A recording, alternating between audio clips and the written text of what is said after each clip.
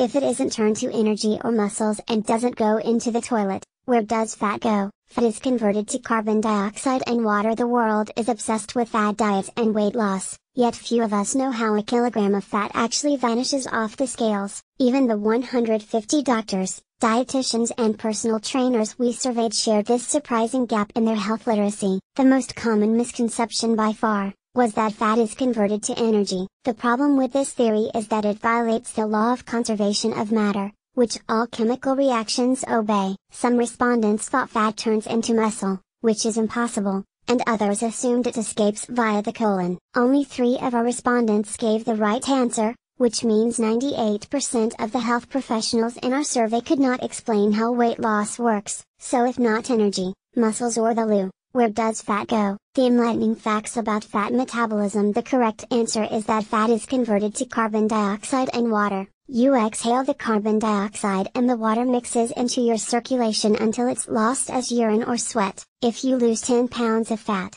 precisely 8.4 pounds comes out through your lungs and the remaining 1.6 pounds turns into water. In other words, nearly all the weight we lose is exhaled. This surprises just about everyone, but actually, almost everything we eat comes back out via the lungs. Every carbohydrate you digest and nearly all the fats are converted to carbon dioxide and water. The same goes for alcohol.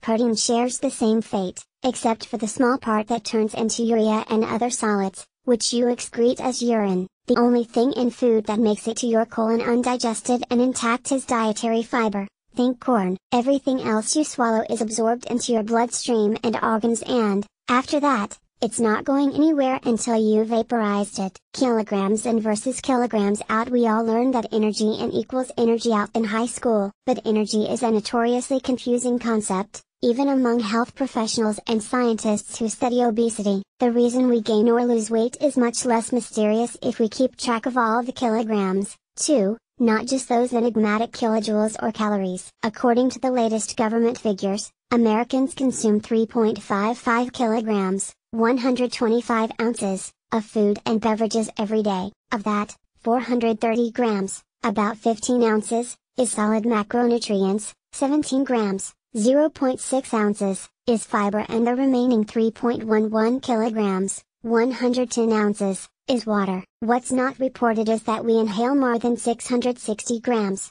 23 ounces, worth of oxygen, too, and this figure is equally important for your waistline. If you put 3.55 kilograms, 125 ounces, of food and water into your body, plus 660 grams of oxygen, 23 ounces, then 4.2 kilograms, 148 ounces, of stuff needs to come back out, or you'll gain weight. If you're hoping to shed some weight, more than 4.1 kilograms will have to go. The 430 grams, 15.2 ounces, of carbohydrates, fats, protein and alcohol most Americans eat every day will produce exactly 770 grams, 27.1 ounces, of carbon dioxide plus 290 grams, 10.2 ounces, of water, about 1 cup, and about 31 grams, 1.1 ounces, of urea and other solids excreted as urine. An average 75 kilograms,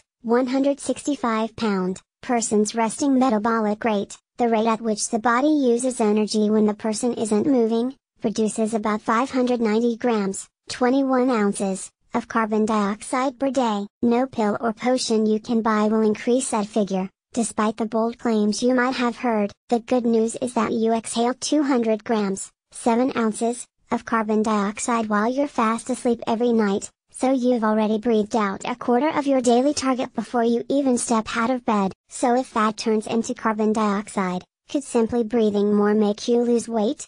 Unfortunately not. Huffing and puffing more than you need to is called hyperventilation and will only make you dizzy, or possibly faint. The only way you can consciously increase the amount of carbon dioxide your body is producing is by moving your muscles.